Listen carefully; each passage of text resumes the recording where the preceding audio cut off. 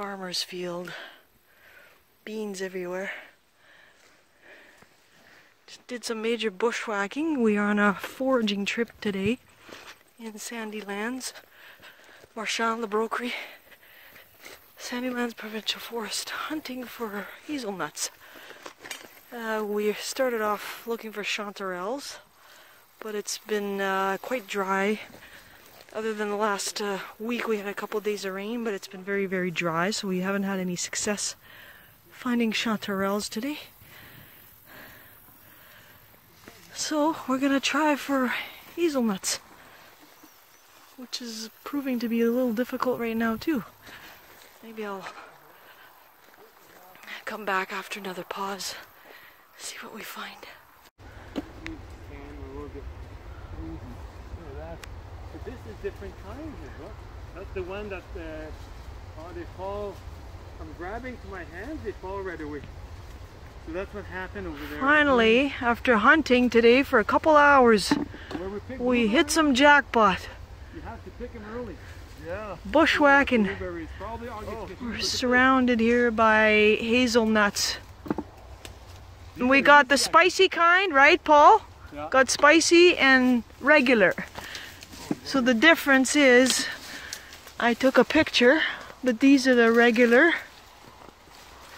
And then spicy hazelnuts have a bit of a, they go more like longer and curve down like that. Woo! Jackpot! Hey, now we found a much easier spot. Rather than bushwhacking and bending under and over all the tall trees, we're along the ditch of a local road here in between La Broquerie and St. Anne's, Manitoba. And nice and low. I said I'm gonna skip here. We'll go Just here. This is crazy. Watching along. Now this branch here doesn't have much, but this one that was packed. Look at these beauties. Hazelnuts. And these are less dry too. When we went in the deep bush, a lot of tall trees and a lot of things you can trip over. Oh, yeah, but you just... And then there's different steps too. Once you bring these home, you gotta let them dry out, then you scale off, peel them off, and then you dry them off again before they're ready to crack open and eat. But live off the land. This is beautiful. The boys are getting excited. Woohoo! Say hi to everybody on the video. There. Monster patch, you guys. We have hit the gold here. Just in the ditch. Slow, shallow, easy to pick. And then, so Paul, this is my brother Paul, the expert forager. Look at his pail. Your pail is almost done. So Paul, how long do we leave these? You said again about for 3 days. You leave about 3-4 days. They curl up and you pop up with your thumb. Yeah, you peel them off. And then you leave them for 2 weeks on the table. Yeah. And then you can start cracking and eating. Eating them. Awesome. That's how you guys, we forage hazelnuts. Wild. No chemicals, no nothing, straight from the land. I don't believe that.